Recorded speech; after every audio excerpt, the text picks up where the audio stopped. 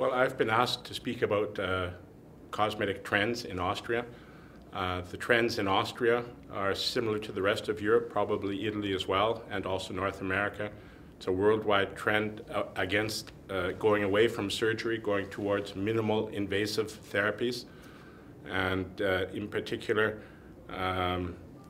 the less invasive therapies that I am speaking about here are hair transplantation, where we no longer make a large incision, but working with a robot and taking out single punches of follicle unit extraction. So we can transplant hair without any scars, hardly any downtime.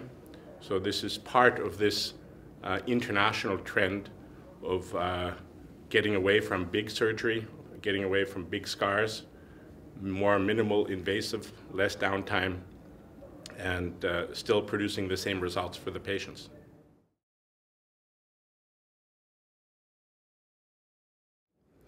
Well, I've been to several meetings in Italy, so I know a lot of Italian doctors.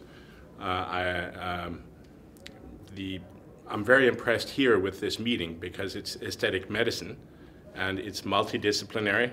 You have surgeons, you have dermatologists, general practitioners, you have people from all different fields, and this kind of interdisciplinary cooperation is actually what is a benefit for the patients, because we communicate between disciplines, we learn from each other, and in the long run, the patients will benefit from that the most.